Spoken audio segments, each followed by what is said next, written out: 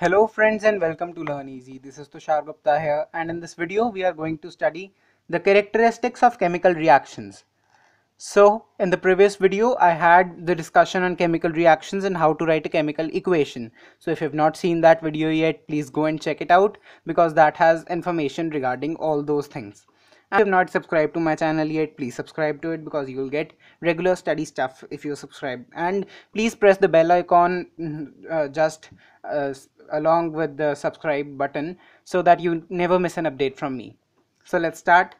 Characteristics of chemical reactions. We have 5 major points to know that a chemical reaction has taken place, and they are chemical reactions. We get to know that chemical reaction has taken place by checking out whether either of these 5 things has happened or not. The very first thing that we check is the change in temperature. That is, the temperature of the reactants or this product has it changed. The second thing that we check is change in color. That is, the color changed. Then is the time to check the change in physical state.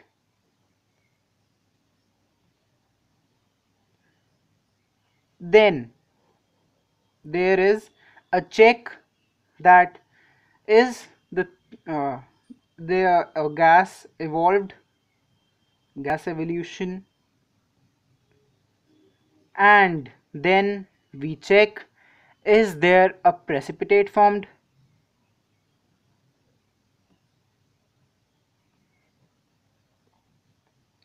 So these were the 5 major things that we have to look whenever we are talking about that a chemical reaction has taken place or not. So the very first thing that we check is the change in temperature. That is, the temperature of the things changed. So for this we would be having the reactions and equations both. So let's have examples. Change in temperature. It is of two types, the reactions.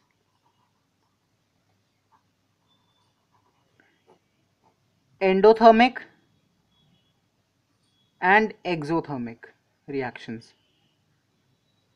That is, the heat would be required. That is, we would need to put some energy into the things.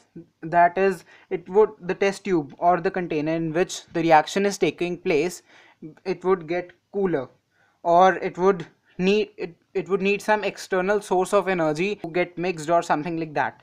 And exothermic, that some heat is involved or the temperature is raised, the net temperature has risen. So for endothermic, we could have barium hydroxide reacting with ammonium chloride to form barium chloride and ammonium hydroxide. So this, whenever we are having this reaction taking place, the test tube would become relatively cooler. Fine. So the test tube, when we are doing this reaction, would become cooler. And for exothermic reaction, that is the evolvement of heat, we could have an example of calcium oxide reacting with water to form calcium hydroxide. So this is an exothermic reaction as well as a, a combination reaction, which we would be learning about further in the class, in the lectures. So the next thing that we have to check is the change in color. That is, the change is the color of the substances change. So change in color.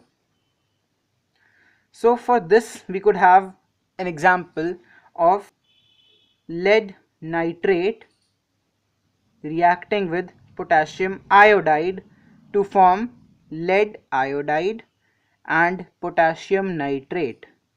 So lead iodide, it is yellow colored substance, and it is a precipitate. So we could say that a change in that is the reaction of lead nitrate and potassium iodide is showing two characteristics, that is change in color as well as the formation of a precipitate.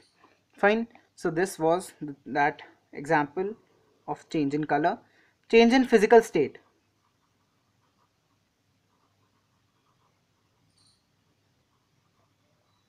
We could have the perfect example of burning of wax. So wax is a hydrocarbon that it is formed from, it is a compound of hydrogen and carbon.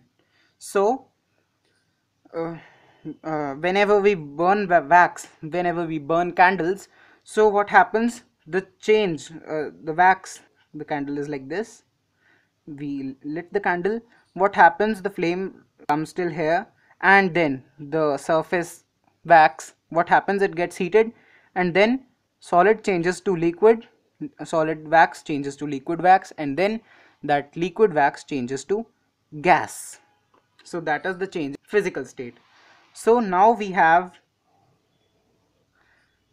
gas evolution, that is there a gas evolved? So for this, the perfect example is the reaction of zinc with hydrogen sulfate or sulfuric acid to form zinc sulfate and to evolve hydrogen gas. This upward arrow is the symbol for the evolution of gas, as we would be looking further as to write more informative chemical equations. Now, precipitate formation, the easiest one. Precipitate formation. For this, we have the best example and the most common one example, that is the reaction of barium chloride with sodium sulfate, from the precipitate of barium sulfate and sodium chloride. This reaction is a skeletal reaction equation, and if we put 2 here, sodium chloride with sodium chloride, it would become a balanced chemical equation. So this is the precipitate formation reaction where barium sulfate is the precipitate. So this was the topic, characteristics of chemical reactions, and thank you for watching this video. If you like this video, please press the bell, press the like button and press the bell icon so that you never miss an update from me, that is Tushar Gupta. And if you have not subscribed to the channel yet, please subscribe to it and comment how the video was. Thank you.